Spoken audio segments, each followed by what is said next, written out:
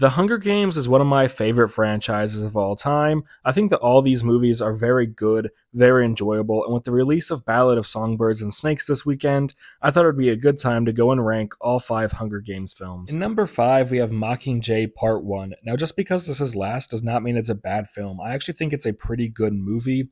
First of all, just starting off with the action scenes, they are incredible. They are some of the best in the franchise here, and this movie also does a great job showing just how evil the Capitol is and what lengths they'll go to stop Katniss. I mean, the hospital bombing scene is just absolutely brutal, and then Katniss's "You'll burn with us" speech is just so great. Jennifer Lawrence is so good in this role, and that scene in particular. And I love the Rebellion District 13 storyline that is started here. Just very good stuff. And the videos that the two sides make to try and win over the people of the country onto their side, I think is very interesting, and I really like how they do that. My only kind of few problems with this movie is that PETA is very sidelined. He doesn't get to do much of anything in this movie. And also that this is very much a setup film. So while it's very solid, a lot of it is just set up for stuff that happens in Mockingjay Part 2, which means that the payoff isn't necessarily in this movie. And speaking of Mockingjay Part 2, that comes in at number 4. I think that this is a very solid finale and does a great job paying off all the stuff that happens in Part 1. And I just want to start off by talking about Primrose's death.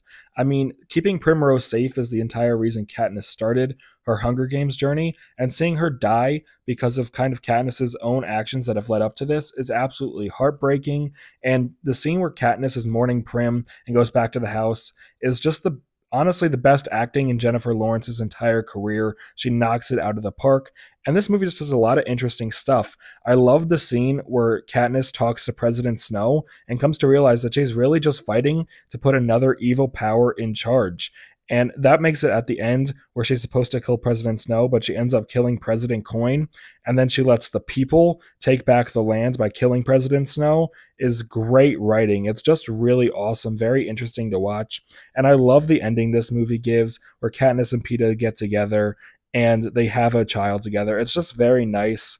And this movie, of course, looks great, directed very well. The action is phenomenal. My only problem here is that the pacing is definitely a little bit off at some points, but overall, I thoroughly enjoy this movie. In number 3, we have the new movie, the prequel, The Ballad of Songbirds and Snakes. Now, I absolutely loved diving deeper into President Snow's background. I thought this was a very good slow burn origin story of how President Snow grew to become the man that we hate in the original movies. And Tom Blythe did an absolutely incredible job playing a younger President Snow in this movie. He gave out so much range in his performance.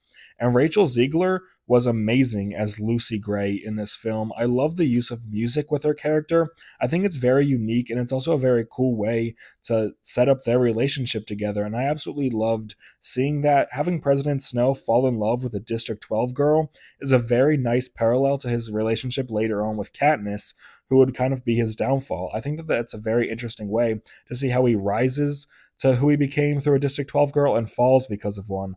I really like that. And this movie also has a great action scenes. The Hunger Games stuff in this movie is very good. And the movie is also very well directed. There are so many beautiful shots. And just like always, the costumes and set design are absolutely top tier. So yeah, I had a great time with this movie. Number 2 is the movie that started it all, the original Hunger Games. Just starting off, the world building in this movie is some of the best in the history of cinema, through the costumes, through the set design, and the subtle use of exposition.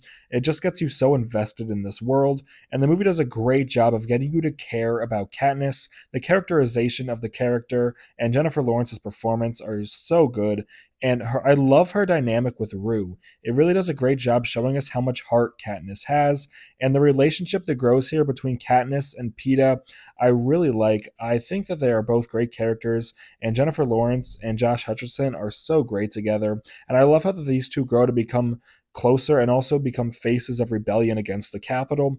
And the supporting cast in this movie is just amazing. Woody Harrelson as Haymitch and Elizabeth Banks as Effie Trinket. They are so good across the entire franchise. And without this strong of a supporting cast, the movies would not be what they are. And again, the action is just incredible. The music is so great, it's become so iconic for a reason, and this movie has become such a huge part of pop culture for a good reason. It took such a cool, unique premise and executed it absolutely perfectly. This film is really just such an amazing time. And in number one, we have The Hunger Games Catching Fire. Now, this movie is pretty widely regarded as the best in the franchise, and I definitely agree with that. We get to see the aftermath of what Katniss and Peeta did in the end of the first movie as they become kind of sort of symbols of hope, and more districts are starting to rebel and go against the Capitol.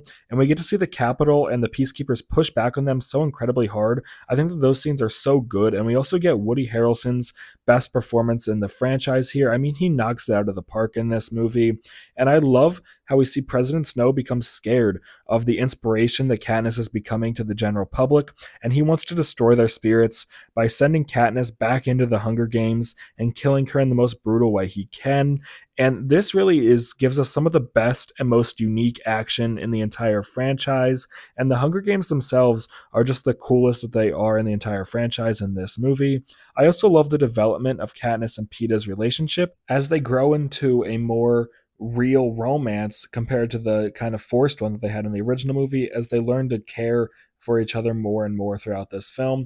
The movie is also surprisingly funny. I mean, there are a lot of like laugh out loud scenes that are just genuinely hilarious. This movie is also the best looking. I mean, there are so many shots in this movie that are just breathtaking. The directing is just on another level here. So overall, this movie is better than the first one. I think it's the best in the whole franchise, and I just absolutely love this film. There's my ranking of all 5 Hunger Games movies. I think that they are all good movies. I don't think that there's any bad ones. So let me know your rankings in the comments below. I'm very interested to see how other people feel, and I'll see you all next time. Bye.